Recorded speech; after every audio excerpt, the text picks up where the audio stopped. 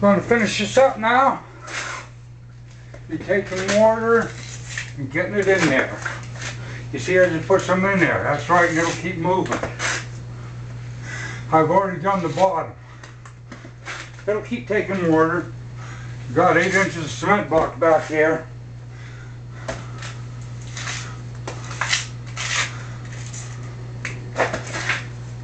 Anybody that feels qualified to tell me I'm doing something wrong or ain't wearing the right protective equipment or anything else, shut up.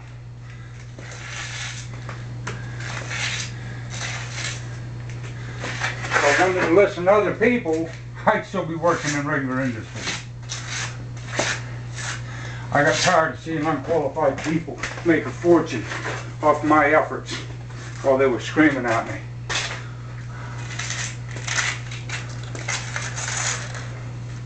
Very nice, getting good. Well, I ain't part of my jaw, so I'm going to get that much into any cracks around it.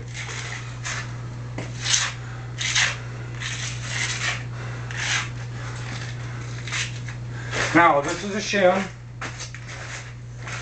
and this is part of the job. You got to reach inside where it meets, the flue meets the inside of the chimney. You got to get back in there and make sure that there's no gap. Once you go all the way around that, you should be able to pull the shim, and I'll show you the finished product.